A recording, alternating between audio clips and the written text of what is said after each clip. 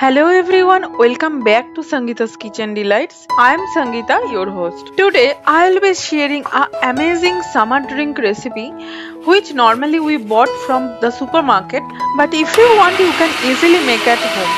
It's almost 4 years I am making this orange squash at home. To make this orange squash you don't need too much ingredient or too much time for this.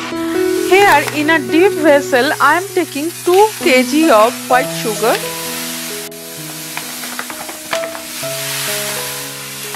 adding 500 ml of normal water. Here I am adding 2 liters of fresh orange juice. Fresh orange juice always the best option, otherwise you can take the orange juice from the supermarket, but store-bought orange juice may contain high amount of sugar and chemical preservative. In that case you have to reduce the amount of sugar.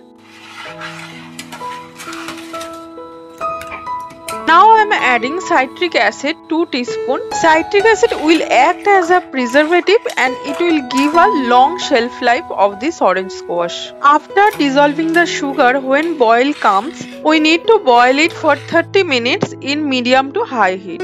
And now I am adding 1 teaspoon of orange food color, which is optional. If you want you can add, or otherwise you can avoid it. You will get the citric acid in the supermarket very easily, but still if you don't get or don't want to add the citric acid, you can use the fresh lemon juice or the vinegar also.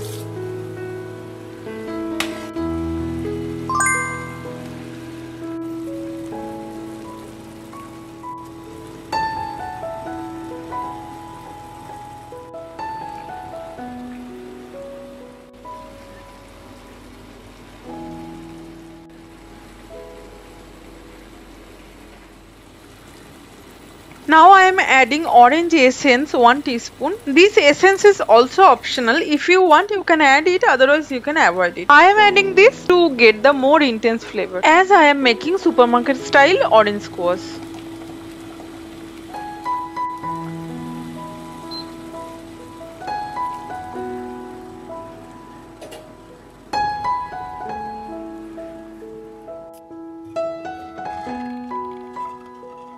Look at the consistency. After cooling it is quite thick now, and this is the perfect consistency.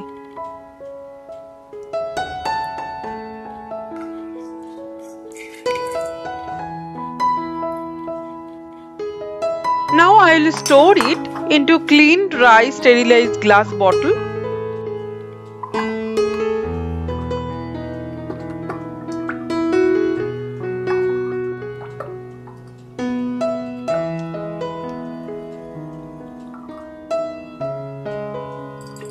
This bottle should be stored in the refrigerator.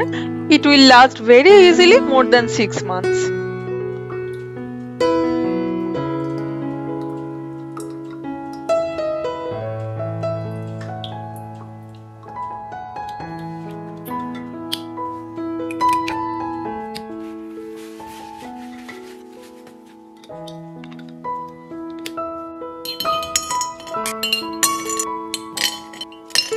For making this drink, fill the glass 1/4 with ice cube and the orange squash, and fill rest of the part with cold water.